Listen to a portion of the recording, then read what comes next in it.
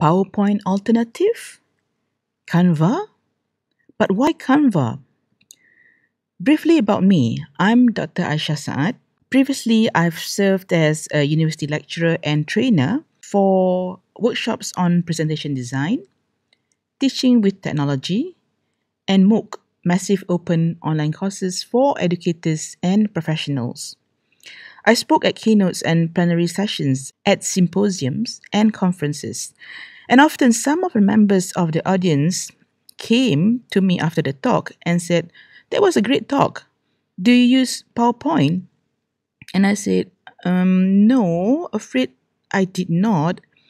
Prezi? No, I replied. So what apps do you use?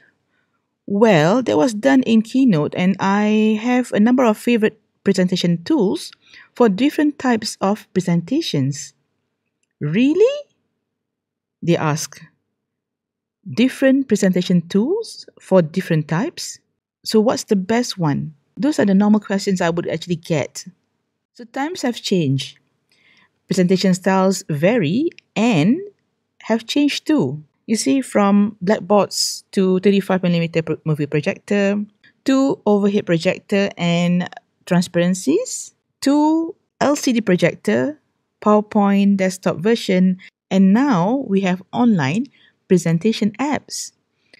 Google Slides, Haiku Deck, Prezi, Emaze, Space, PictoChart, and Canva, to name a few.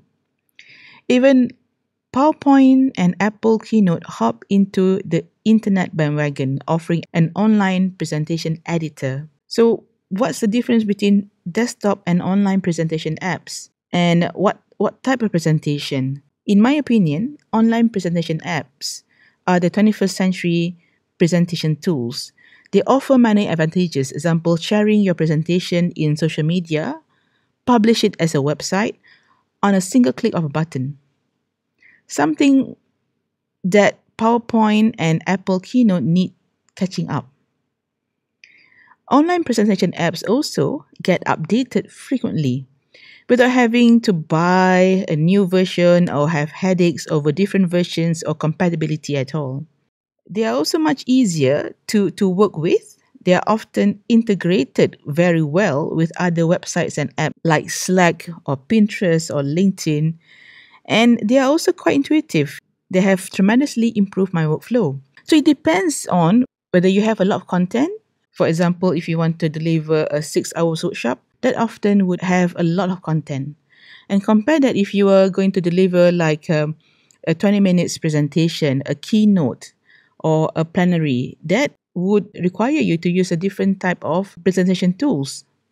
So in my journey as a presenter and trainer, I have my top 5 presentation apps, or rather top 6. I've talked about this in my earlier course on Udemy, Elevate Your Research Presentations. A tie at number 5 are Haiku Deck and Sway. Then Space at 4th place, PictoChart, Canva, and my magic wand is Apple Keynote. Canva comes after Apple Keynote. And there is no PowerPoint, you might wonder. While PowerPoint is a good tool, I've moved away from PowerPoint for designing most of my presentation. I found these tools much easier and quicker to use nowadays. But then you might ask again, but why Canva? Let me share with you my presentation that I did in Canva. I found that when I have my content, I had a research paper and I couldn't go to the conference at the last minute. So I had to prepare a video presentation. With Canva, I found out that I could create this 15-minute research presentation in about an hour. From zero, from nothing, I only had my content as a research paper. And I plan it, I prepare it, I design it, and I get it polished and ready for screencasting to make a video presentation. So, normally this kind of presentation would take me days in PowerPoint, a keynote. So I felt honestly really accomplished after that day, after creating that presentation in Canva. Honestly, is such an awesome feeling.